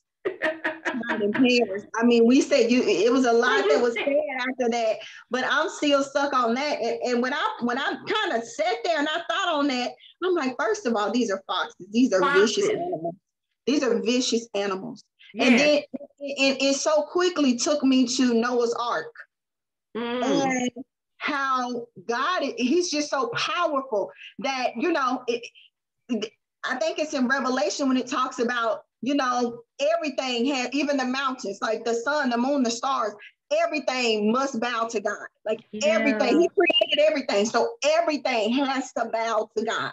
Yeah. And it just took me to, Genesis, when it talked about when it talked about the creation of the world and how the animals, God using his power, commanded the animals to pair up and to go into one place, go into the ark. And just the patience and just the temperance and everything that these animals had, and how Noah had so much authority over these animals. It just took me to that moment, and it had me thinking, God, did you do that same Noah thing that you did with Noah? Like, did you do that with Samson? So, I mean, because these are vicious, or was it just the power on him was so mighty and so strong, of course, from God, that he commanded, the foxes. Yeah. And they stayed still. Yeah. These are vicious animals. Yes. And then you set the tail on fire. And it makes me like understand more of why the Philistines got upset, because one, not only have you destroyed our crops, not only have you destroyed our land, not only you tore down our little gates and stuff, the little stuff that we done built up, because these foxes have gone wild, but also these foxes are vicious. So they can get up all of our animals. We got pigs, so we got cows and cattle and all this stuff that dead, bite marks, gone. Right. So they didn't just ruin, but they also took their food. Right. Their food, because I'm sure these foxes killed the animals. I'm sure they fought against the animals. They was confused. Like when they got out of that whatever that was, that I don't know what God put these animals in, but once they kind of got out of that and they went back into the world, it was as if, I don't know how I'm saying this, but it was as if God just had so much dominion and authority. But it was like after Samson pretty much lit their tails and commanded, them to do what it is that thus says the Lord, that God intended for them to do. It's like they snapped out of it. I could just see, oh God, oh Father. It just shows me how amazing God is, because I can visualize the animal. Oh God, hallelujah, Jesus. I can visualize these foxes be pairing up themselves, standing at attention, standing in place, cooperating. And when they went into Noah's Ark, I'm sure they did the same thing. It wasn't no fight. Now, typically, you think about that, when animals, I'm just all in Noah's business, but when animals, when they start, I don't want to say habitat, when they start is something, a word I'm trying to say, but when they get together, I just say that. It's like they got beef. You know, right. They got beef. Right, of course. They got beef. You put too many women in the room, typically that's what happens. But these animals, they want to eat, they normally want to eat each other. But these foxes, it's just so amazing how powerful God is. God Almighty. I just didn't want us to miss that. I could just see these foxes standing at attention and saying, okay, all right, I'm over here with you, Barbara Jean, I'm over here with you, Timothy, and even though it may have been uncomfortable for them to get their tails tied up, they still didn't resist. Right. I can visualize them not resisting because it was of God. It was a command. Oh God, hallelujah, Jesus. It was a command by God that they said. It was a command that their tails are to be tied together and lit on fire. And then I'm thinking to myself, and I say that because what are the chances? Because ain't nobody's like, how they have the farming, I guess, if I can say that. What is that? What is that? A shepherd? Nobody's been a shepherd over these, or just I don't know how what are they called? They're not farmers. Are they farmers? Farmers. That's right. That's right. Nobody. You trying to say that nobody tend to them. Nobody was over them. Yes. Right. And I'm farmers out there watching foxes. Right. So who finna watch a fox? Can a fox finna turn around and you're not friends with a fox. You're not friendly with the fox. The fox can turn on you and eat you at any moment. Yes. So I'm not finna watch no fox. I don't know. I'm not finna watch a fox. But there's okay, go ahead. I'm thinking of myself. Go ahead. Because I was thinking about wolves. I was like, wait, it's something that run in packs, but those are wolves. Wolves, right. Yeah. Wow. But I can almost see what you were saying too, like it was almost like the animals was under the commandment of God. Yes. And then once they got done doing what they were set out to do, it was kind of like I can visualize it too, like they just standing there, like what next? like reality hit them. Like they just snapped out of it, like what next? Yeah. What happened? Where we going? Where we going? See, the fire is probably what caused them to snap out of it. The fire on their tails. Gosh, that's awesome, baby. And then you think about it too, real quick. You think about what caused. In the beginning, it said that God was setting up a basically a situation to where where Samson would ultimately defeat the Philistines, right? But you think about it, something had to take place for him to have that burning anger to be like, I'm finna kill all y'all. Like I'm finna set this thing in motion. And what happened? The wife and the father gets burned to death. And he tells them, this time I'm finna kill all y'all. This is the time that God was talking about. This is the time that I've been set aside for. Now I'm about to do what I was born to do, what I was birthed to do. And then he thought that, and isn't it funny that he thought that once he did what God commanded him to do, or that what he was raised to do, it's like, I done did it, now let me die. I done did it, I'm thirsty, let me die like this. Let me die first, I'm done. And God like, no, I'm finna open up the screen. You about to get your water, you about to get revived, and you about to rule for 20 years. It ain't over. It ain't over yet. And you think about God is just that good. He's just that good. So just when you think that, that's good. Just when you think that you know how you be praying for something, I'm speaking about myself. You know, you be praying for something, then God exceeds your expectation. You praying for a certain type of position, and God puts you over the people who make the position. You praying for a certain type of house or a certain type of car, and God gives you something that you be like, what am I supposed to do with all this car and all this? In that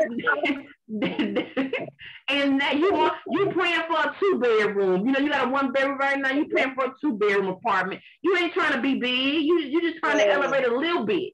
And you look and you got approved for you a 5-6-bedroom house. That's the God that we serve. That even when we think of something, and when we pray for something, He does exceedingly and abundantly. That's what that means. Exceedingly, and he was fine with dying because let him tell it his mission was fulfilled. He was fine with dying after he killed them 1,000 men with that jawbone. Mission fulfilled. I'm gonna die in peace right now because I didn't kill 1,000 men with a jawbone. And it's what God told me to do. I can die proud. I can rest in peace because I'm done. I didn't make you defeat them and conquer them just to die. You finna rule over them you finna rule for 20 years. You're gonna get a glimpse of this blessing. You're gonna get a glimpse of this atmosphere. And that's just so good. That's what got me. I don't know if you was even thinking about that, but that's what got me. The fact that Samson was like, I'm good. Like, let me go ahead and die. I'm thirsty. I'm tired. I done killed all these men. But you know what? I looked at it just a little different. I didn't look at it as if he was saying, like, I'm ready, like I'm going to go. I looked at it as if he was saying, now you caused me, God, to do all of this. Because it says that he cried out to the Lord. Because that cry out means that you needed something. You ain't crying if you don't need something. You know what I'm saying? You're crying for a reason. Right. So he cried out to the Lord. And that's verse 18, you guys. And it says that you have given your servant this great victory. Must I die of thirst and fall into the hands of the uncircumcised? That's how the NIV. So I looked at that as if like, God, man, wait, listen. I just, you just used me for all of this greatness. Right. And I'm about to die for thirst. But look at what God does. He says, you know what? He opened up the stream, girl. Opened it. And you know what that opened up? Opened up the hollow place. That'll preach right there. That'll preach right there. That little one look. Oh, he opened up the hollow place. The hollow. The place that was closed up. The place that he opened it up. It was always there. It was always, he just opened it up. But he had to cry out because God knew he was thirsty. It's not that God didn't know he was thirsty, because God knew. He knows the needs. He knows our needs. Oh, hallelujah, Jesus. God knows our needs, but he still wants us to cry out to him. Right. To acknowledge him. And I think that he was just basically waiting on him to know that, to be reminded that he knew where his help comes from. He knew where his power came from. Because you didn't defeat all these men. And even if, he was the cocky type who didn't reverence God, he was about, let me go find me some water because I'm thirsty. Yes. Let me go find me some water because I'm thirsty. But he knew where his help come from. He knew who sent him on the mission. He knew what he was doing it for. So in his weakest moment, he cried out, like, God, you gonna let me die like this? And I can see that where you get that from too, because I got the fact that he was ready to die. But I can see where you got like you gonna let me die like this after doing all this for me, giving me all this power, giving me this good victory. You mean tell me I'm gonna die of thirst right here? You know, and God, and it said God opened up the hollow place. And even when it said he opened up, they said that he was revived and his strength returned. That's so good there. That'll just preach right there on its own. His strength was returned, and he was revived. That's good. That's good. God is so good. That was some anointed water. Good. That water was anointed. I'm trying to get me a cup of that water. I need me some of that. Where is this again? That's awesome. Can we take a field trip? That just shows me that God will provide all of our needs. He'll supply all of our needs to his riches and glories. God owns all the water. Okay, let's just go ahead. Girl. So he can bring water to anything because any situation. Yes. It's his water. Yes. So he is the water. Anywhere. God can cause my wall to produce a spring. That's the God we serve. That's the God we serve. It's nothing but trees back here. But he can still cause a spring to come down from heaven. Yes. And give me exactly what I need. I think that I know the entanglement is the entanglements of a weeping woman. Hallelujah, Jesus. And God is so good because it shows me that what did Samson do? He cried out to God. It's right there. It's right here in verse 18. Because he was very thirsty, he cried out to God. What I think God wants us to see is that he wants us to be weeping women. He wants us to mourn for him. He wants us to cry out for him.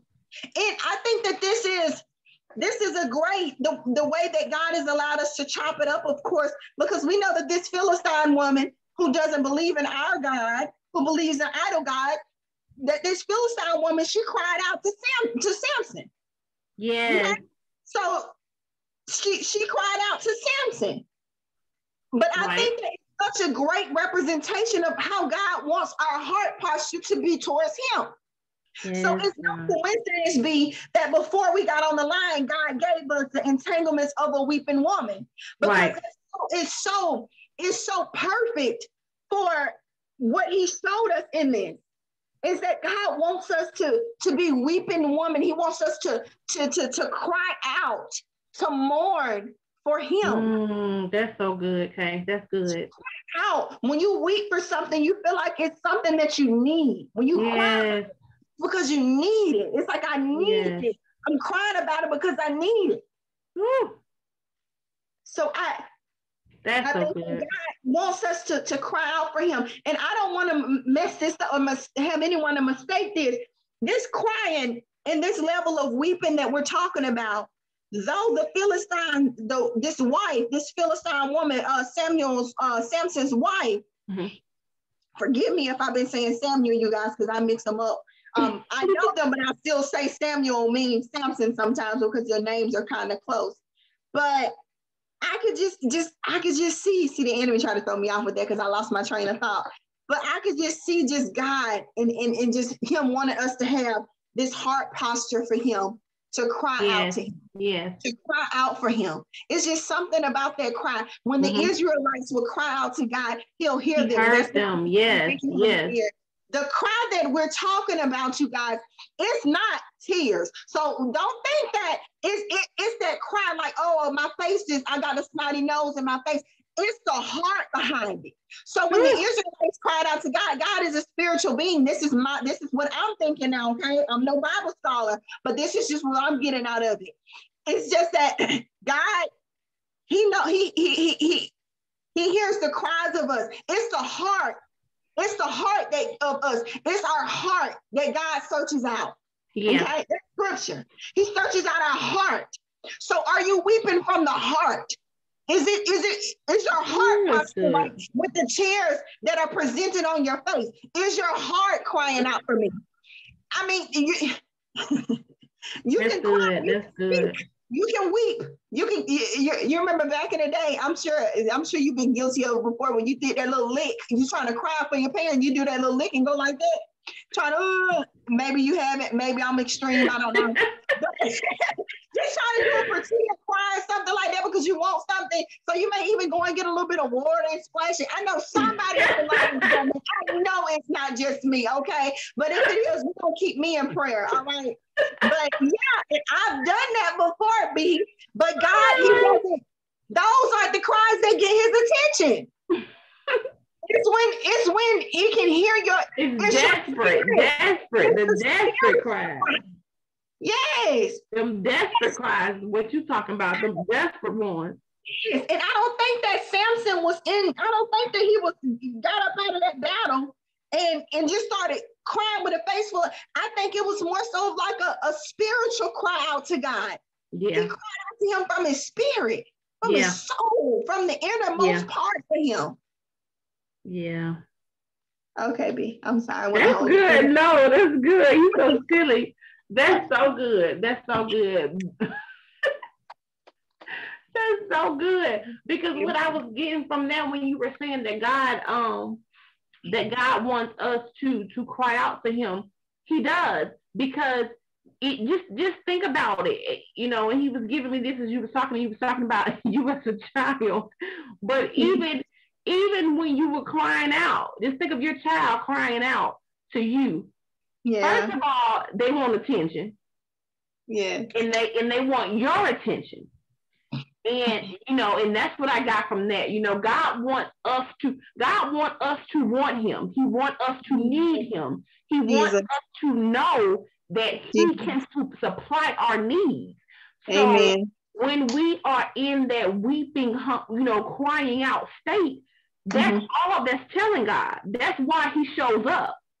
Because number one, your attention is not on maybe what you're going through, but you're crying out from a heart posture of saying, God, I need you. Like, show up, help me, please. Like, in which you asking for help, you knowing that he's the only one that can help you. Maybe you've reached a point to where you've done everything yourself or done everything on your own, and it ain't working out. It hadn't been working out. So now you're crying out because you've exhausted your options. And a lot of us think that, you know, God sees that, and God, like, you know, y'all go ahead on, you know, baby, go on, do it by yourself. You did it by yourself, go ahead. God waits for the day of us to know that we need him, because he knows who he is. Is no second guessing his power, his anointing. He knows what he has, what he holds, but he wants us to know it. And he lives for the moment in the days that his children come to him and kneel at his feet and surrender all to him. God, I need you. God, I've done it all. Can you please help me? Like, I'm turning it over to you, God. Have your way in my life. Have your way in this situation. I'm leaving this at the altar. God lives for those moments. I just feel like his heart is filled in those moments because he wants to give us that rest. He wants to mend our hearts. He wants to help us. But if we're walking around like we got everything and we know what we're doing or whatever, he gonna let us think we know what we're doing, and he ain't gonna bother us. Mm-hmm. But he lives for those moments where we surrender to him, where we cry out to him. Because in our cries is where he hears us and where he knows, okay, I think we probably talked about it before, but I don't know about you, but when Kite and Papa was small, when my babies were small, they can be in a room full of babies crying. Mm-hmm. I know my babies cry. Mm-hmm. And even if they're crying, I know as a mother, you know what they crying for. They need to be changed, they're fussy, they're gassy, you know, they want to hug, they want to kiss. And just for you, you know, you know their cry. That's how in tune God is with us and how he wants to be with us. But we have to let him in. We have to let him in, and we have to surrender all to him so that he can be in tune to know our cry like this. That's B. She needs me. And he, hold on, that's K. I hear K. I hear K. I hear she crying. She needs me. Hold on. You know, and he's a God that knows everything and that can be everywhere. But knows that when we cry out to him, He's coming. And I thank him for that. God, I thank you for that. I thank you for just for hearing my cries and coming to my aid. I thank God for that. That's good. That's good. God for that. I just want to say real quick too, because God is just so awesome. He's so awesome. But it like when you were saying, you said the different cries. And so, you know, we've all, you know, as most parents or either have been connected to someone that's a parent and they hear their baby crying, they be like, oh, he don't want that. He don't want that. That's why I say that it's a heart posture. Yeah, I'm right. Because we can be crying boogers, you know, but our heart is not from the heart. Right. It's not. Oh, hallelujah. You're crying for the thing that you want, but not really the connect. Come on, I feel it. I feel it. Mm-hmm. But it has nothing to do with God. I pray I say this right. But it's like it's you're crying because of what you want from God. Yeah. But you're not crying because you want God. Yeah, that's it. Like you're and you know, I can only imagine how those cries they're still hurt, but it's one of those girl, she don't want it. She's just crying. Come on. You know, like I stated before, oh my God, but I could just only imagine that you're crying because you know you want something from me, but you're not crying for me. I don't know if that makes sense to me. That makes perfect sense. Perfect sense. So you're not crying for the relationship, for the repairing of the relationship between us. You're crying because you want, hallelujah. You're crying for the relationship with the item that you want me to present to you. The benefit. You're crying for the relationship, which if you in my face and you crying for it, you have started idolizing it. And that's against my command. That's one of my 10 commandments. You don't put nothing before me. Nothing comes before me. How can you come to me and you're crying, but you're not crying out for me? It's an idol, an object, a person, a place, a thing. You crying out to me, but it's not for me. Can you cry out to me for me? Like you crying out to me for approval on this house loan? Can you cry out to me for me? Like you crying out for, I don't know, sickness, healing from a sickness? Can you cry out to me like you're crying out about, you know, your husband to act right? Can you cry out to me like you crying for just whatever the case may be? A new car, your car broke down. You crying out about your car being raggedy, but are you crying out for me for me? Our relationship is raggedy. It's a raggedy relationship. Then you cry out to me for the healing of this relationship. Yes, yes, yes, yes. Of your car. I don't want to focus on the repairs of your car. I want to focus on repairing our relationship right now. Yes, Kay.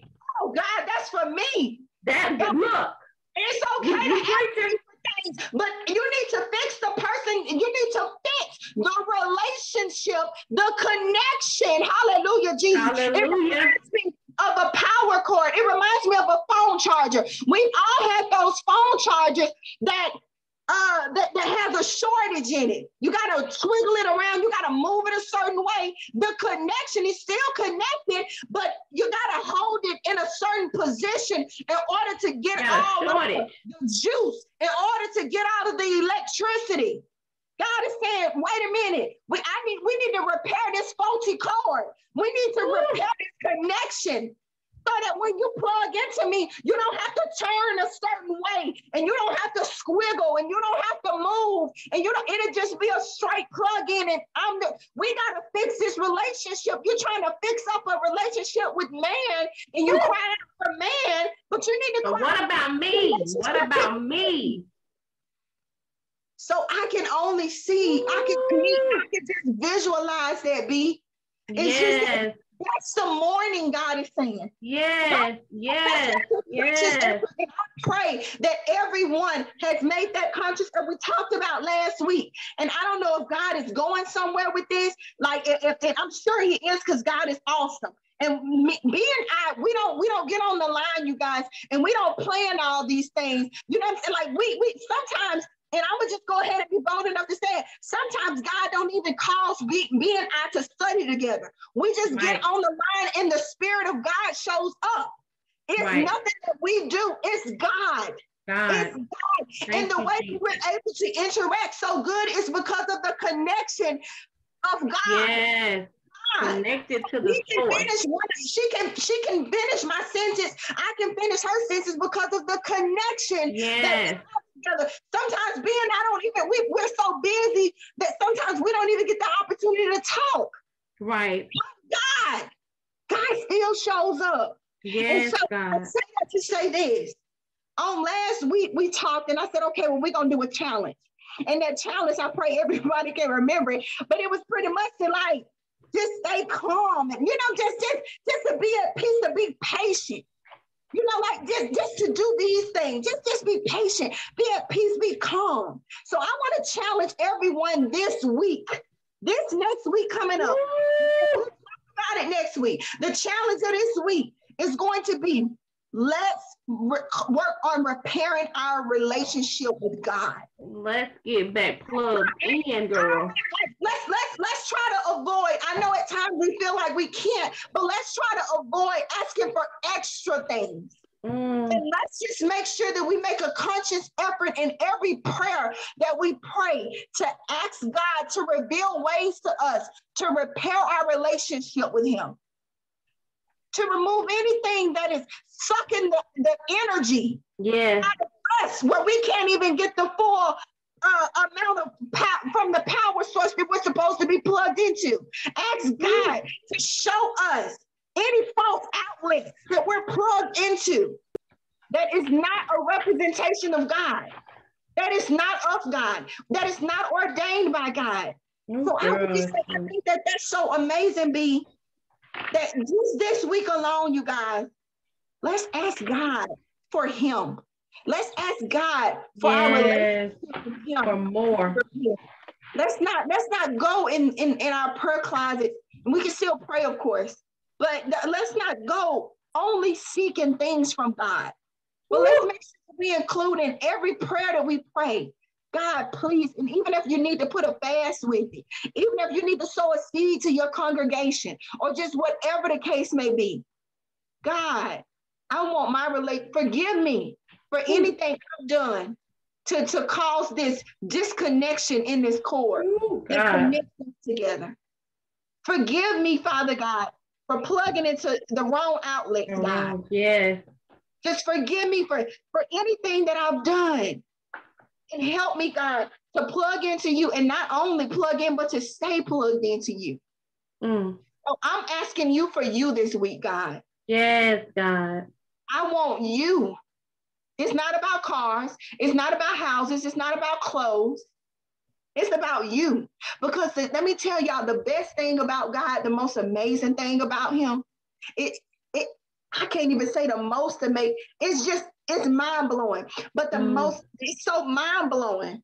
Because the most amazing thing about God is that He cares so much that He sent His Son. Okay. Yeah. But one of the amazing things about God is that God loves us so much that when we focus on Him, He takes care of us. Yes. Ooh. But when we put our attention on God, oh God wants to love us. The Israelites, when they draw near to Him, He took care of them. So it's not just about me. God has a heart where it's not just about Him. My goal is to take care of you. Yes, so God. When you focus on me, I take care of you, because it's all I want to do. That's I it. just get so close to you. Ooh, that's so good, Kay. That's so good. I don't want you to desire man. I don't want you to desire friends. I don't want you to put things before me. I just want you. That's it. And so I just think it's so amazing that and I'm talking to myself, you guys, that all God wants is us. So when we give ourselves to him, he provides for us. He just want to take care of us. Can you imagine pushing away a good man, a man that just want to take care of you and your children, a man that wants to protect and cover you all, a man that just wants to be there to supply your every need, a man that you can seek and his answer is yea and amen. Thank you, Lord. Can you imagine that? Thank you. That's God. That's him. All he want to do is take care of us. And I feel so horrible because we push him away, we ignore him, we neglect him, we close the door in his face, we ignore him, we hurt him, we put people before him, we do him wrong. And all he wants to do is love us and take care of us. And I feel so ignorant.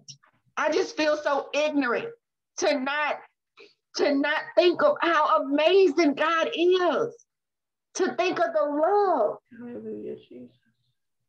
He loves us so much. All he want to do is take care of us. That's all he wanted to do with the Israel, was take care of them. That's it. So I just repent. I repent. And I just ask God to forgive me. And I'm going to make sure that I make a conscious effort this week, you guys, to just ask God for God. Ask for more of him. I don't want to be knocking on his door, asking for stuff that I could get if only I get him. If only I get him. I'm going to get it anyways. Okay, you hitting it, girl. God is good. You hitting it. I just love him. I love him. He's so amazing. And I just, like I said, I just repent. And I just pray that, you know, each of you all would just repent. Just take some time to repent tonight. Yeah. Because all he want to do is take care of us. That's it. That's it. Love us and take care of us. And I'm so apologetic. I just repent because I know I have made taking care of me hard for God. I know I have made that hard. Yeah.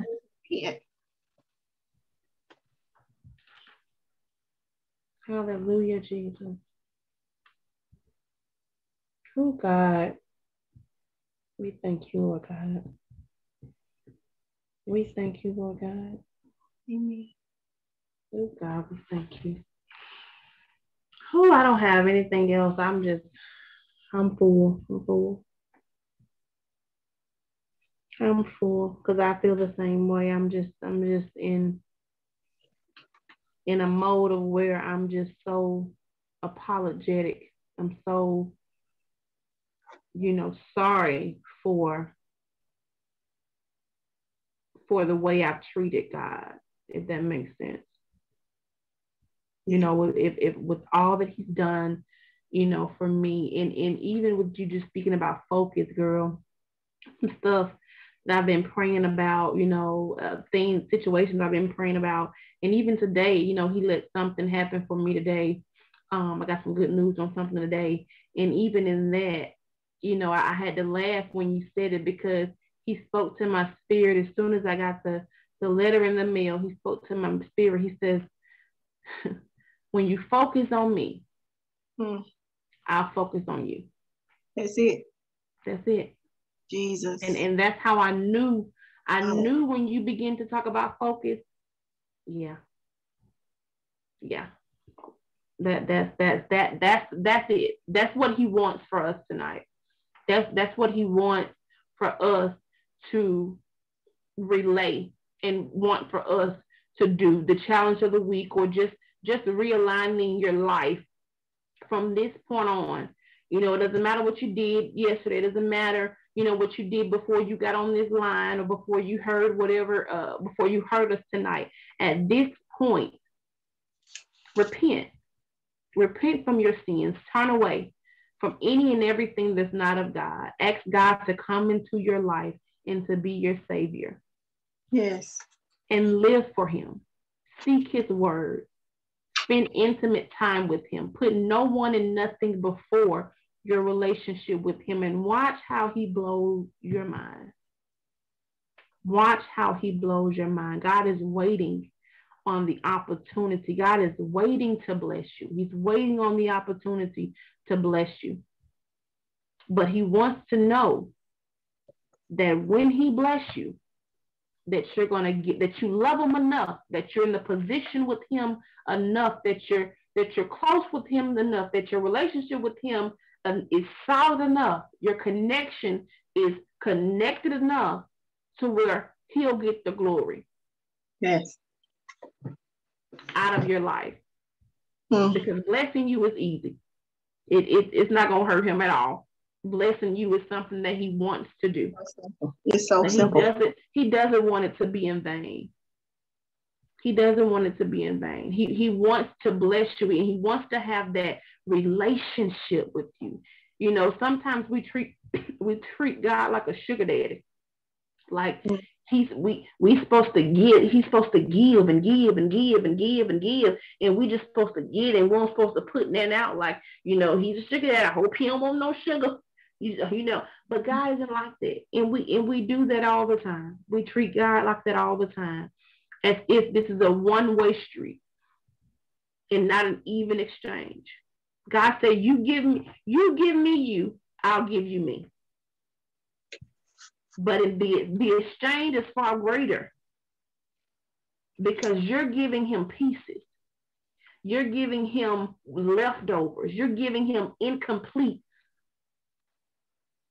And he's and he's in return giving you wholeness. In return, he's giving you fullness. In return, he's giving you health and wealth. He's giving you everything. But he just want a little bit of you for all of him. That's something you can't ask for. You can't. What other God that you know of that will sacrifice his son for you, knowing that you will sin again, knowing that you're not perfect?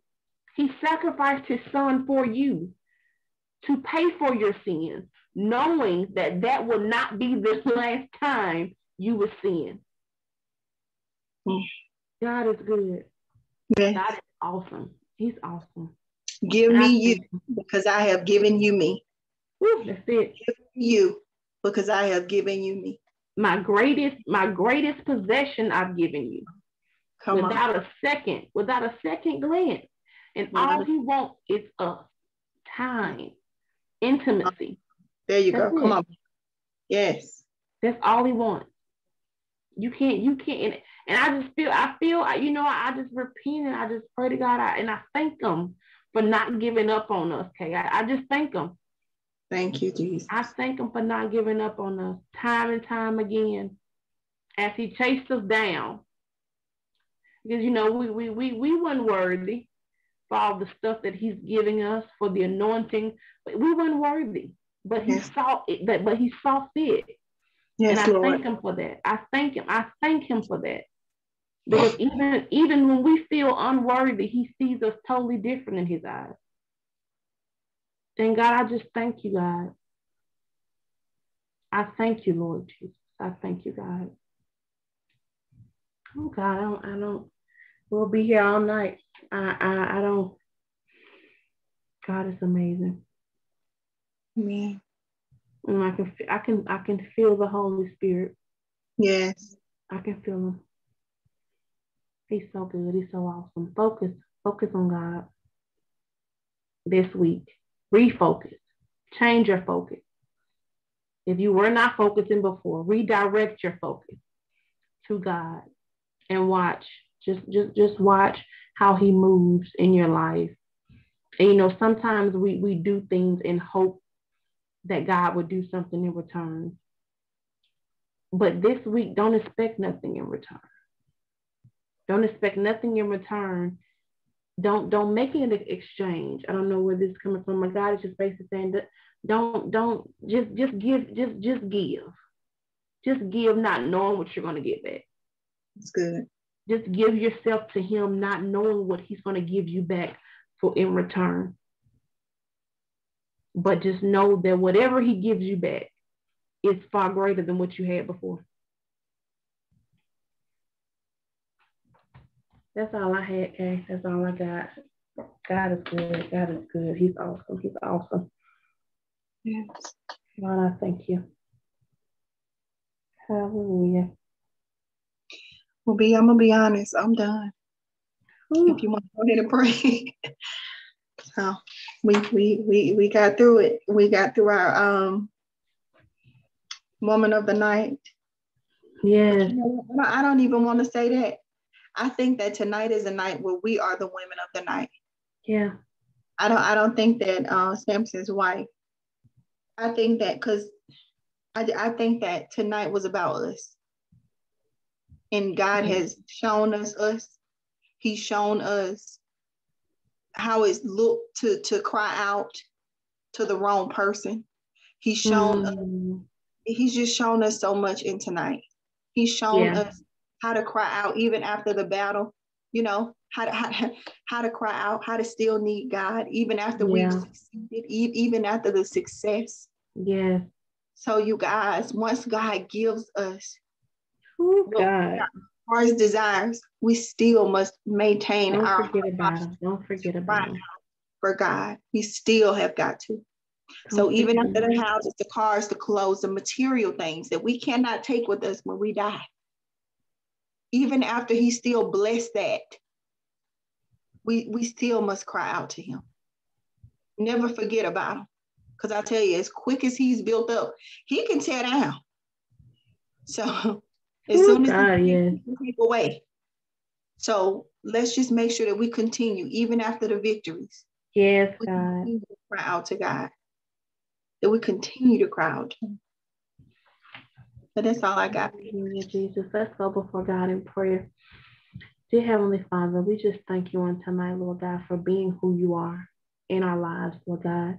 God, we just want to repent right now, Lord God, and ask for your forgiveness, Lord God. Yes, Lord. We thank you, Lord God, for your patience with us, Lord God. We thank you for not giving up on us, Lord God. We thank you because there's nothing that we've done to deserve you, Lord God, to deserve your grace and your mercy that you give us each and every day, but yet you wake us up, Lord God, and you see fit to breathe your breath into us, Lord God, each and every day, and give us a second chance, Lord God, a second and a third chance, despite, Lord God, our failures, Lord God, despite our mishap, Lord God, and we thank you, Lord God. We thank you, Lord God, for entrusting us, Lord God, with your word. We thank you right now, God, for giving us, Lord God, and giving us your Holy Spirit. We thank you for leaving something behind, Lord God, that you loved us enough, Lord God, that when you departed, you said that you would give us something. You would leave us with something that will never leave us, Lord God. And we thank you right now for the presence of your Holy Spirit tonight, Lord God, on this call. God, we just ask right now, Lord God, that you forgive us for our sins, Lord God, those that we know of and that we don't know of, God. And we just ask right now that you allow your Holy Spirit to walk with us and guide us each and every day, Lord God, and allow us to get it right, Lord God. Whisper in our ear, Lord God, direct us and guide us, Lord God, as we try to serve you the best we know how, Lord God. Yes. I thank you right now, Lord God, that you're changing our focus, Lord God. And I pray right now that everyone that was listening to this call, Lord God, that they will begin, Lord God, that if they are unplugged from you, Lord God, they will plug back in. They will plug back in, Lord God, and they will get with Samson, God. They will get revived, and their strength will return back to them, Lord God, the same way that you did Samuel. God, I thank you right now, Lord God, that you're raising up some powerful women, Lord God. But in order, Lord God, for them to be who you called them to be, they have to stay focused, Lord God. I'm reminded of when you asked Peter to come out on the water, Lord God. As long as he was looking at you, as long as his eyes was focused on you, Lord God, he walked on the water. But the moment he began to look around at his circumstances, Lord God, he began to sink. So right now, Lord God, despite what's going on in our lives, Lord God, allow us to focus on you, Lord God, to see you, Lord God, and to let you walk us through whatever it is that we're going through, Lord God. I thank you right now, Jesus, for your hand. I thank you, Lord, right now for your strength, Lord God. I thank you right now for your many blessings that you've given us, Lord God, that we do not deserve. God, continue to protect us, to keep us, Lord God. Continue, Lord God, to watch over us, Lord God. Keep our families safe. Keep us safe. Protect our mind and our bodies and our spirits, Lord God, from all of the enemy's attacks, Lord God. And we do thank you, Lord God. In your son Jesus' name we do pray. Amen. Yes, Lord. In Jesus' name. Amen. Amen. We love you guys. Thank you, guys. Love y'all. Y'all have a great night. Y'all have a great night. Hallelujah.